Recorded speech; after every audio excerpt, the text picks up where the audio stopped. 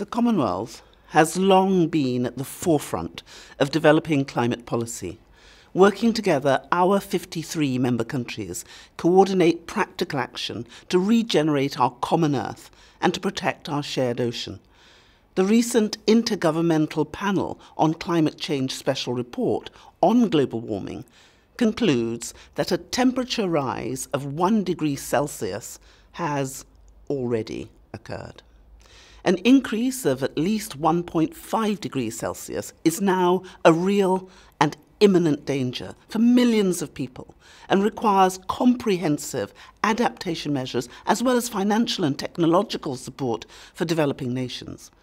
Most Commonwealth countries are experiencing the detrimental impact of human activity on land or marine environments, and the negative effect this has on the livelihoods, welfare and sustainability of communities. This is particularly the case in our small island developing states, which might also be called large ocean developing states. In April of this year, at the Commonwealth Heads of Government meeting, leaders of all 53 Commonwealth countries unanimously adopted the Commonwealth Blue Charter. Through it, they each committed to principled, cooperative action to redress the threats facing ocean, ecosystems and coastal communities.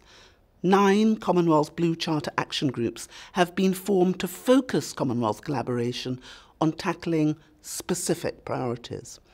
These include the ocean and climate change, ocean acidification, coral reef protection and restoration, and the Commonwealth Clean Ocean Alliance to reduce marine plastic pollution.